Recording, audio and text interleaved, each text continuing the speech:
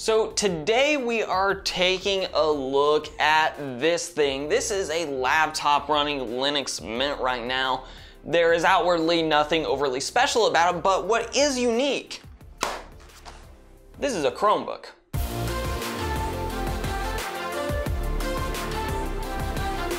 So before we get into the sort of tutorial part where I sort of walk you through the process for this laptop in particular, I do want to talk about why you might want to actually take an old Chromebook and turn it into a Linux laptop or a Windows laptop, or really put whatever operating system on it you want.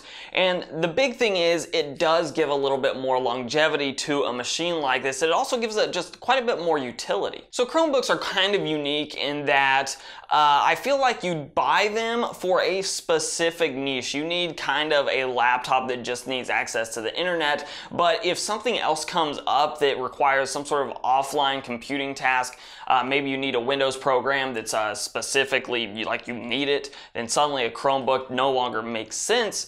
That would pretty much make this thing obsolete. So putting Windows, or in this case Linux, on a machine like this does give it a little bit more flexibility to suit your needs.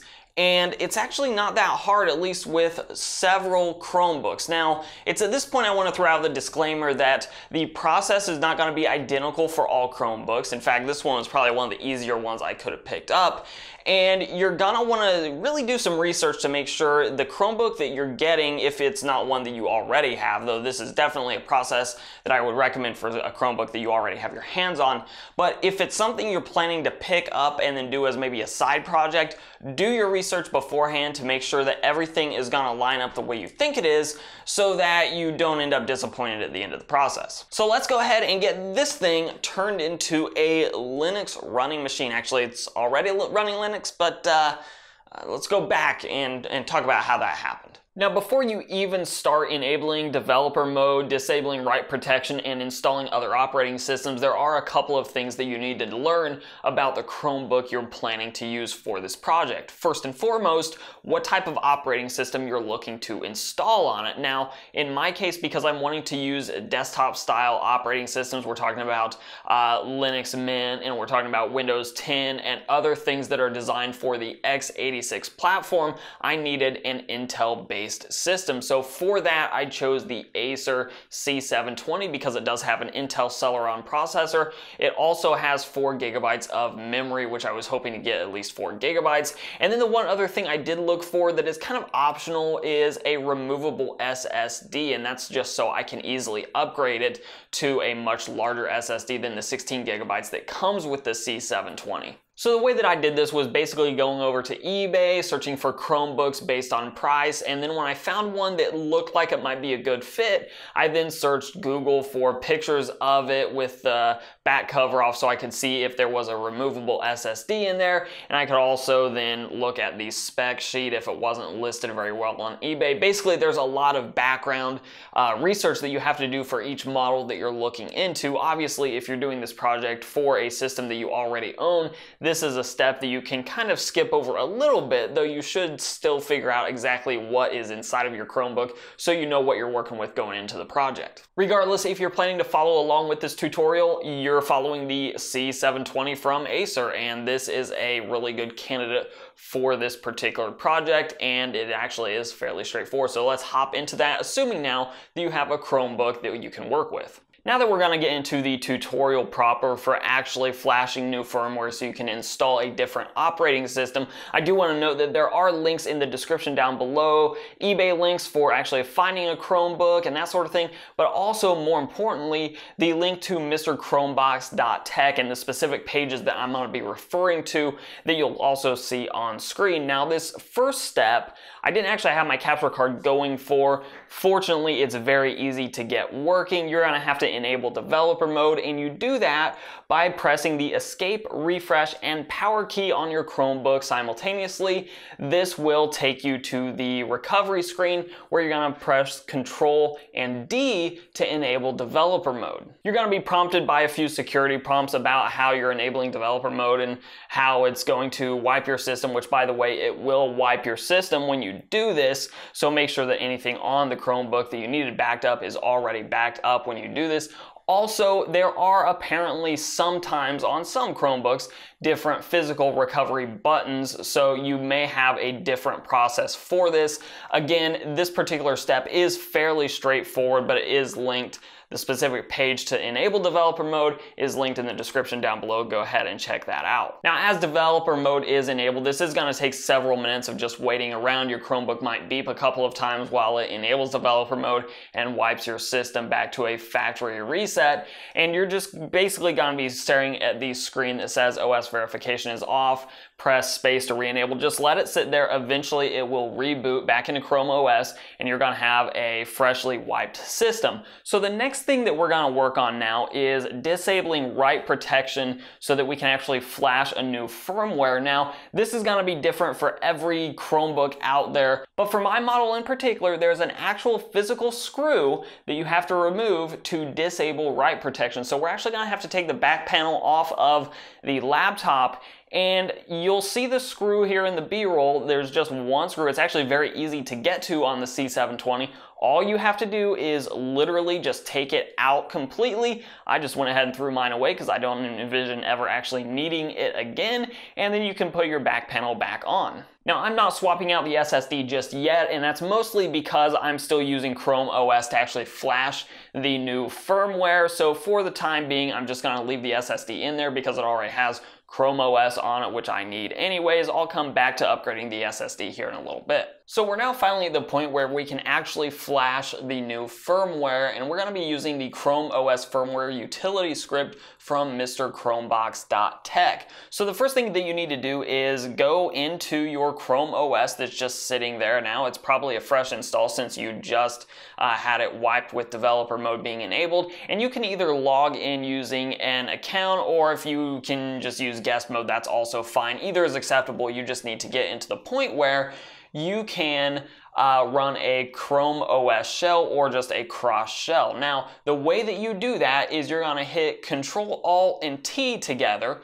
and that's going to open up a terminal window, and it's going to say cross there. And the next thing that you're going to do is just type the word shell and hit enter, and that's going to put you into the Chrome OS shell. From this point on the mrchromebox.tech website, you're going to copy and paste these 3 lines of code. Now, you can just use Control C to copy it from the website, and then right click in the Chrome OS shell terminal window, and it's just automatically going to paste it in there for you. And then just hit the enter key, and it's going to go ahead and run and download everything it needs, and eventually you're going to get to this screen that's going to give you the Chrome OS device firmware utility script, and you're going to have a few options that are going to be dependent on what Chromebook you have, as well as if you've decided to disable write protection, which for my C720 for this operation I had to. Now you're going to see a list of options, and you're going to pick the one that says install/update UEFI full ROM firmware, whatever number that is. Type it in and just hit enter.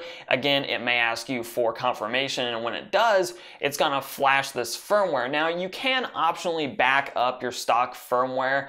That's totally up to you whether you actually want to do that or not, and to do that you just have to insert a USB thumb drive, and it'll just copy it onto that thumb drive. That's a very easy part of the process. But when it's done, you can reboot, and you're actually going to have now a brand new firmware that actually allows you to boot into whatever operating system that you want to use. And it's a full, newer UEFI BIOS, so you can actually boot into modern operating systems that have nothing at all to do with Chromebooks or Chrome OS.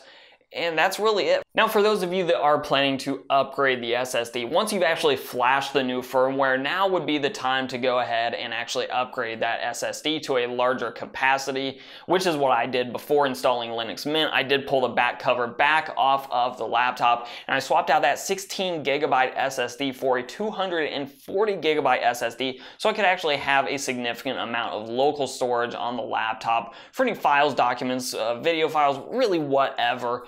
that takes up a little bit more space, especially considering that some operating systems are really going to eat into that 16GB SSD quite severely by the time you formatted and installed the operating system. Windows in particular would leave you with very, very little in the terms of storage. So adding an SSD is not expensive. I think I picked this one up for just under $40, and it is the shorter, I believe it's a 2242 sized SSD. It's an M.2 SATA drive. So make sure that you get the right size, and this will be Chromebook dependent. So when you're doing your research for your Chromebook, take a look at what size of SSD you're gonna need for that particular model. In this case, this is what I needed, and it worked flawlessly. Everything was recognized right off the bat, and from there, after I installed the new SSD, that's when I went into Linux Mint. So I just had to make a installable thumb drive for Linux Mint, and the tool that I use is called Rufus. In case you're interested in that, you just use Rufus in conjunction with the ISO file downloaded from the Linux Mint website. And yeah, you install it onto the laptop just like you would with absolutely any other computer, and it was a flawless installation process, at least again on my C720.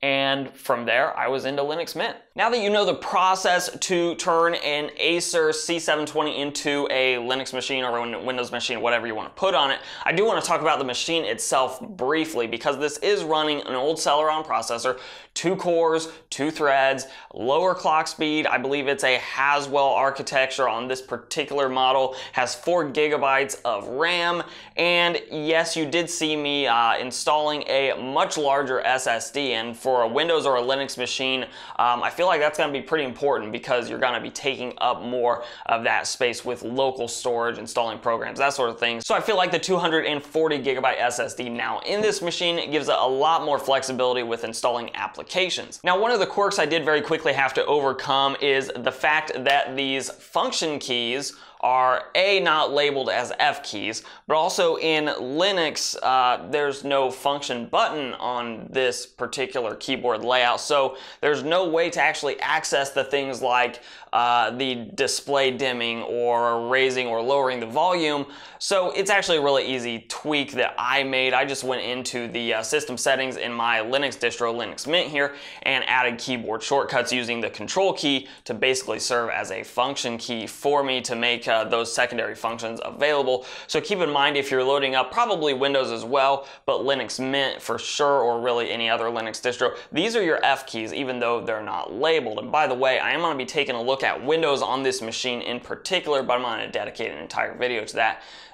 Because you might be able to get some gaming out of this thing. No, you're not going to be. No modern gaming out of this thing, but make sure you're subscribed in case you want to see this machine running Windows. Now, as far as the keyboard goes, it's actually really nice. Typing experience is really good on this particular keyboard. The trackpad is awful. The tracking on it's actually okay. It's the clicks that are terrible. And for a machine that's actually quite old, the battery life actually held up fairly well running a 1080p YouTube stream. I got like 2.5 hours on the battery, which I have no idea what kind of shape the battery's in, but it actually does give decent battery life considering the age and considering we're talking about a Haswell era chip. We're not talking about modern CPUs that just barely sip power and are fantastic. We're talking about an era gone by where 2.5 hours was actually quite good. And if this thing was brand new with a brand new battery, I'm sure it would get quite a bit more than that. So there it is. That is the Acer C720 running Linux on it. It's actually Linux Mint specifically, though you could, again, put pretty much whatever you wanted on it at this point because it has that firmware that's going to support modern operating systems. If you want to see more from this laptop, Windows 10 in particular, at some point is going on this thing. Give this video a like, share, subscribe, comment, all those things, very helpful for the channel. Leave a comment down below. Let me know if there's something specific that you would actually like to see with this particular Acer Chromebook.